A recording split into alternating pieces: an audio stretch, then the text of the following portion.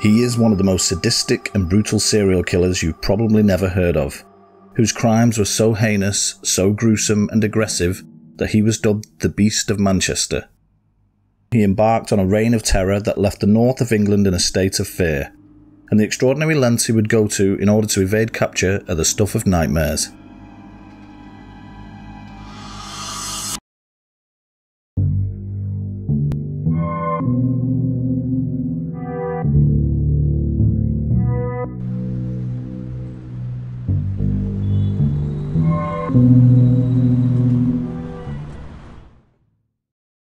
Hello and welcome back to the Little Shop of Crime, curators and purveyors of all things macabre and mysterious. My name is Steve and I offer both solved and unsolved cases weekly, so if you love true crime and you don't mind staring at this ugly mug, then subscribe. And here we are, case number 3 of, well, infinite. As long as people keep killing, I'm hopefully going to keep making these. And today's case is especially brutal.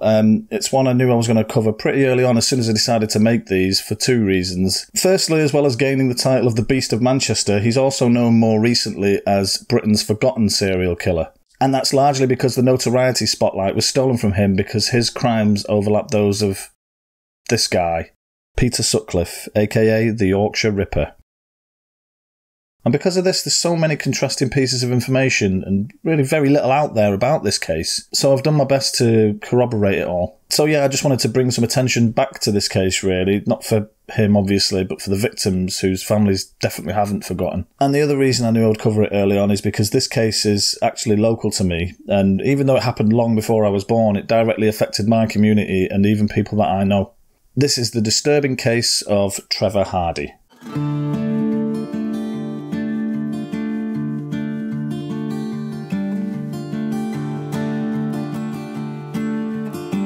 Today we are heading to Manchester in the northwest of England. Manchester, the home of graphene, where the atom was first split and where the first inner city railway was laid. The heart of the Industrial Revolution, this once cotton-driven powerhouse of industry is now a cultural metropolis steeped in musical legacy and sporting glory. And home to me. It was also home to one Trevor Hardy, who was born on a warm day on June the 11th of 1945. He was the second youngest of 4 siblings, and by all accounts his childhood was pretty tough. Allegedly, he was repeatedly and violently abused by his alcoholic father, who his mother also feared, so she was ultimately unable to protect him from relentless physical and emotional abuse. This is Trevor with his mum back in 1971. Like butter wouldn't melt. According to psychologists, this exposure to violence as a child undoubtedly affected his moral compass when it came to normalising violence, particularly against vulnerable people. Basically, his life was your classic petri dish for raising a violent psychopath. Now, I'm not a psychologist, so I can't even begin to speculate on what made Trevor Hardy have such a prevalent violence about him. One thing I do know, though, is as a child he suffered a pretty severe head injury, which actually caused a small fragment of his skull to break off and become lodged in his brain. And this, according to those close to him, was actually a turning point in the rapid decline of his behaviour, and something psychologists have said could be a contributing factor as well. And also, according to his family, as the second youngest child, he harboured a resentment towards his younger brother Colin, and the attention he stole from his parents. Trevor Hardy would quickly develop a violent reputation. He was in and out of Borstal and was feared by all the local kids and adults. Even as a small child, Hardy was a menace. And I don't mean that in a beano-y way. Looking through newspaper archives, I found this clipping where a judge describes him as a problem boy and explains how, at just 8 years old, he was convicted for larceny and housebreaking.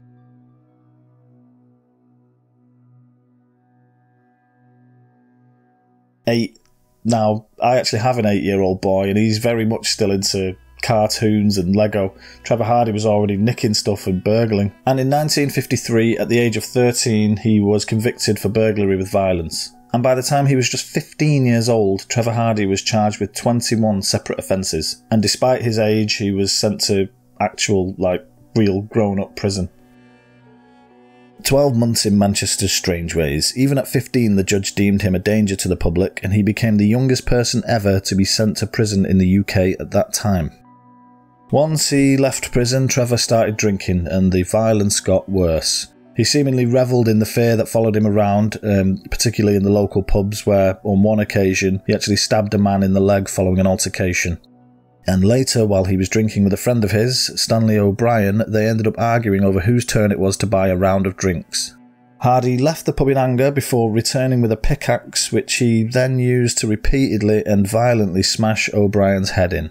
He very nearly killed him over a round of drinks. In fact, the injuries were so severe O'Brien was unable to work again, and he did actually die shortly afterwards, apparently succumbing to complications arising from those injuries. Hardy was, of course, arrested following that attack, and in 1972, aged 31, he was once again jailed, this time for 5 years for wounding with intent, and the judge actually labelled him a menace to society. Little did he know just how much of a menace he would go on to be.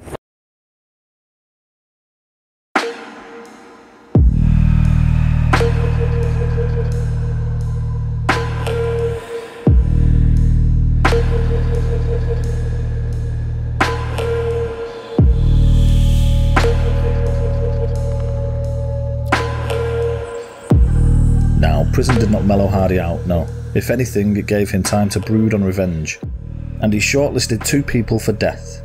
The first was Stanley O'Brien, who he blamed for his imprisonment.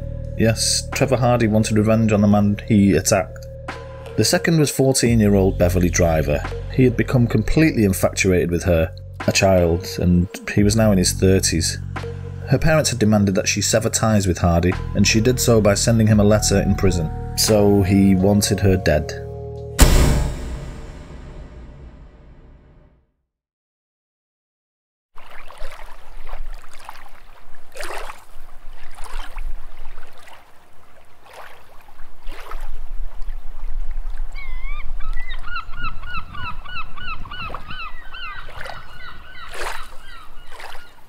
He was released from the Isle of Wight's Albany jail on the 18th of November 1974. He later admitted to police that on the train ride back to Manchester he just kept saying O'Brien and Beverly over and over like a chant, like some sort of mantra of hate. He was by all accounts devastated when he arrived back at his parents' house in Moston, Manchester, and they told him O'Brien had died while he was locked away. Not because he had effectively ended his friend's life, but because it spoiled his chance to kill him properly.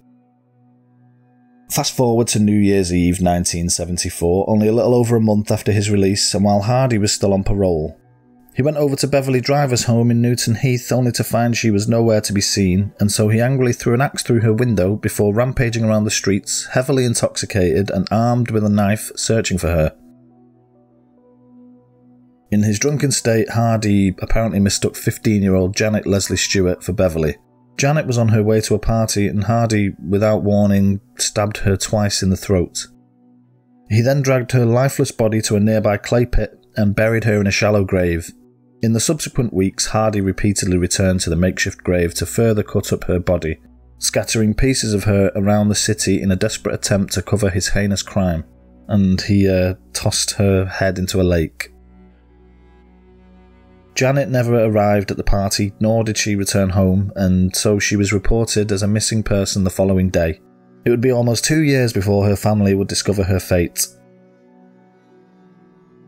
Hardy took a ring from Janet's hand. He would go on to give this to a later love interest, Sheila Farrow, who will be making more appearances later.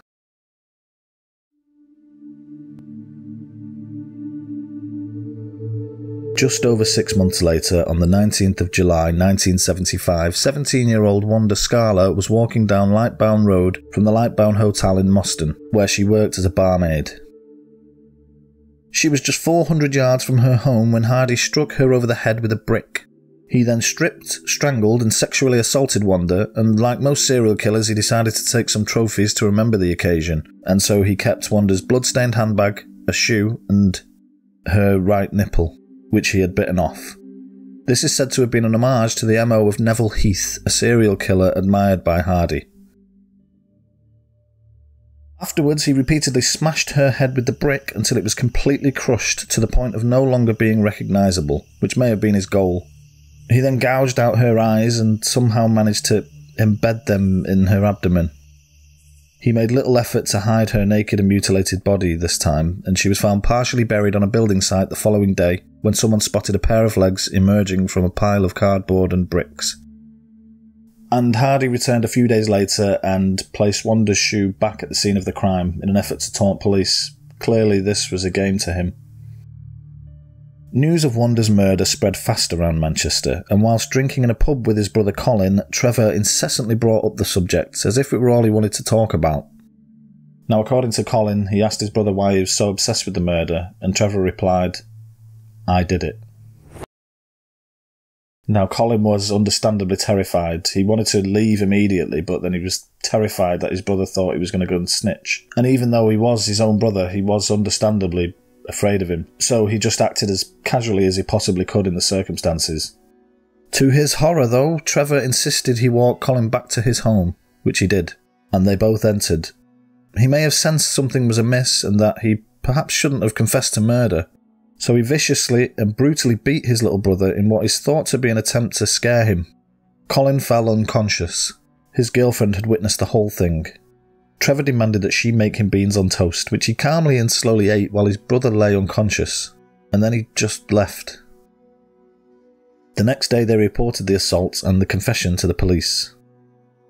Trevor Hardy was arrested for Wanda Skala's murder, and looking at his criminal record, he certainly fit the bill. But he denied being Wanda's killer. Police took a saliva sample from Hardy, which they compared to a sample left on Wanda's breast where the nipple had been bitten off. It matched the blood group, but that was about it. This was the 1970s after all, and forensic science had a long way to go before DNA profiling would be used. But it got Hardy thinking. Clearly they were looking into the bite, and whilst in custody, he started to worry that they were going to use it as evidence to convict him. At some point, he had a small file smuggled into prison, which police say was likely during a visit from Sheila Farrow, his girlfriend and the woman he gave Janet's ring to. Now, it would have been agony, but Hardy knew that a dental impression and bite profile would likely be enough to charge him with murder. So he used the file to slowly grind his teeth down and reshape them.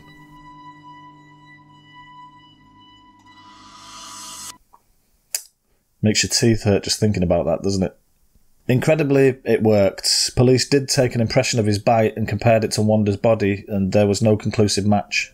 On top of this, Sheila Farrow actually gave him an alibi. She told police that he was at home with her on the night of the murder, and so ultimately police had nothing to go on. After all, Colin could have been making it all up to get back at him for the beating, and the blood type evidence was circumstantial at best. So they couldn't charge him with murder. All they could get him with at that time was the assault on his brother, and he got a suspended sentence and walked free, and had seemingly got away with 2 murders.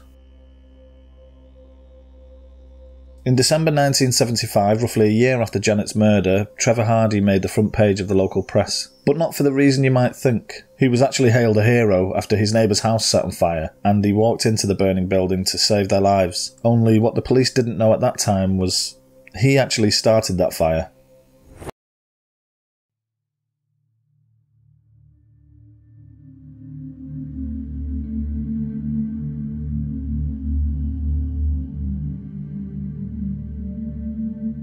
A few months later, on the 5th of March 1976, Hardy viciously attacked 21-year-old Christian Campbell in a pub toilet.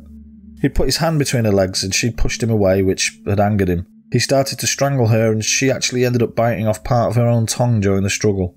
Luckily, he got disturbed and scarpered, so she survived the ordeal. The attack was reported, but wasn't connected to Trevor Hardy until later. His next victim was not as lucky.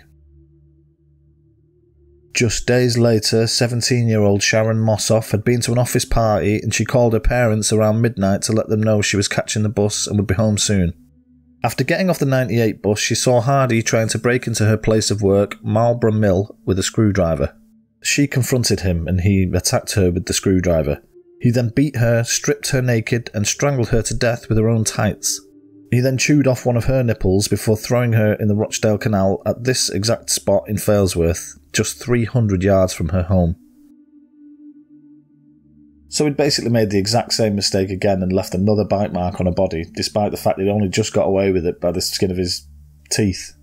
He realised this, and so he climbed into the freezing canal water, and he used a metal rivet on his jacket to scratch the bite mark no fewer than 64 times in order to destroy the evidence.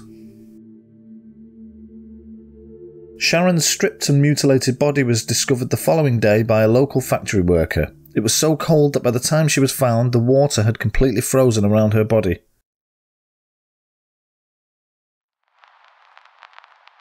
The 1970s. They were a different time in the north of England, where kids respected their elders and you could leave your doors unlocked. Oh yeah, except there were 2 serial killers on the loose.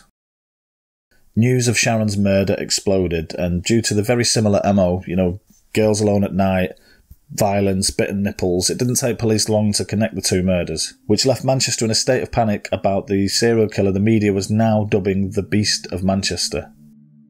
This police team were put in charge of the operation to apprehend him, and at the height of the search, 23,000 people were stopped and searched. And as he was already a prime suspect, Hardy decided to lie low, and he effectively went on the run, living in quarries, railway tunnels and canal banks. During this time, they identified him as the man who attacked Christian Campbell, and so the manhunt was on, to track Trevor Hardy before he struck again. Police eventually received a tip-off regarding the location of Hardy's girlfriend, Sheila Farrow. They tracked her and surveilled her constantly, and in April 1976 she led them to a small apartment on Wellington Road in Stockport. They knocked on the door and Sheila Farrow invited them in, where they questioned her about Hardy's whereabouts. She told them she had no idea where he was, but as she said it, she silently pointed towards the ceiling. Police entered the attic, and there they found Trevor Joseph Hardy in hiding. They asked him to climb down, and he said, "Okay, quotes, as long as you don't hit me." Now, there's something ironic to me about that. There's a man who exhibited violence his entire life and attacked the vulnerable, and he's afraid of being hit. And with Hardy now in custody, Sheila Farrow felt comfortable to make a full confession, including admitting to providing him with an alibi for Wanda Skala's murder. And so Trevor Hardy was charged with the double murder. He denied it, and so the case would go to trial. However, in August of 1976, in Strangeways Prison, he made a full confession. Not only did he admit to killing Wanda and Sharon, he actually confessed to a 3rd murder. Janet Lesley Stewart. Her case had by now been unsolved for almost 2 years. She had never been found. He led police to the lake where he had thrown her severed head, before also leading them to a shallow grave in Newton Heath which contained some of her skeleton. Why he confessed to the 3rd murder, nobody really knows, but he knew he was going to be spending the rest of his life in prison by this point, so I can only imagine he wanted the notoriety.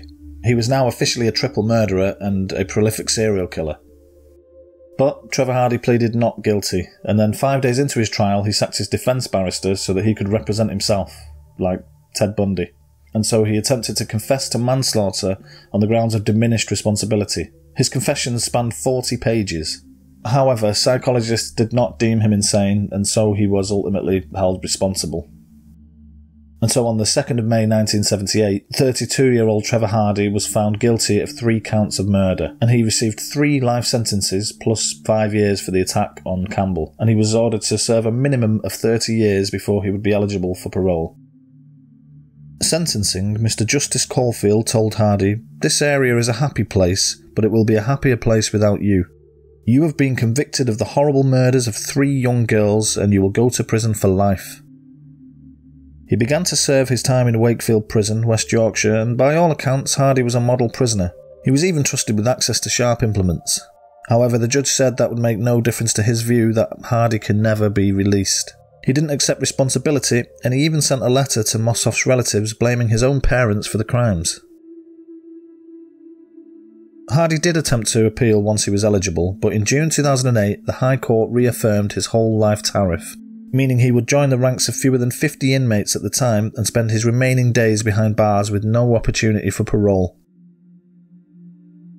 Trevor Hardy had actually also been connected with the death of yet another young girl in Manchester, 17-year-old Dorothy Leyden, who was killed in 1971. Due to the similar nature of the murder, her family members requested that the Greater Manchester Police re-examine old evidence that might link him to her murder.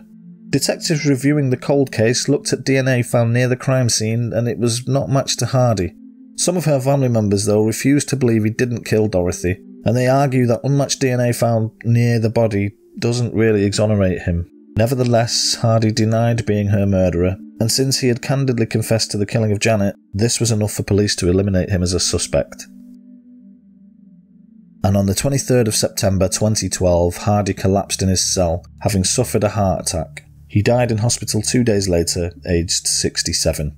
He'd spent 35 years behind bars, which at the time made him one of the UK's longest serving prisoners ever.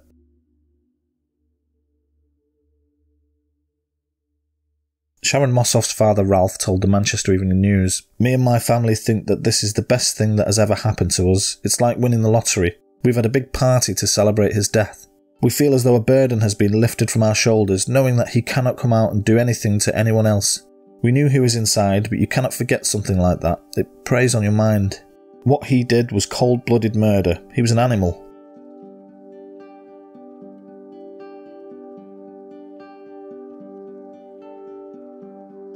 "1945 was the year the Second World War ended, marking the end of suffering and horror the world over. But for a number of families in Manchester, the horror didn't end there. It was just being born. Trevor Hardy's horrific crimes terrorised the city and left 3 families utterly bereft. He is undoubtedly one of the most sadistic murderers the Western world has ever seen.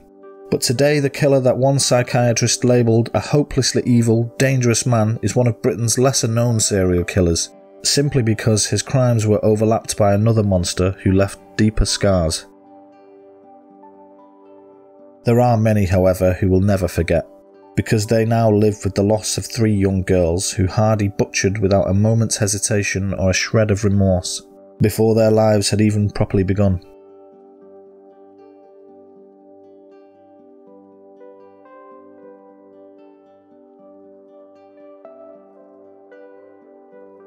Thanks so much for watching. I really genuinely appreciate your time.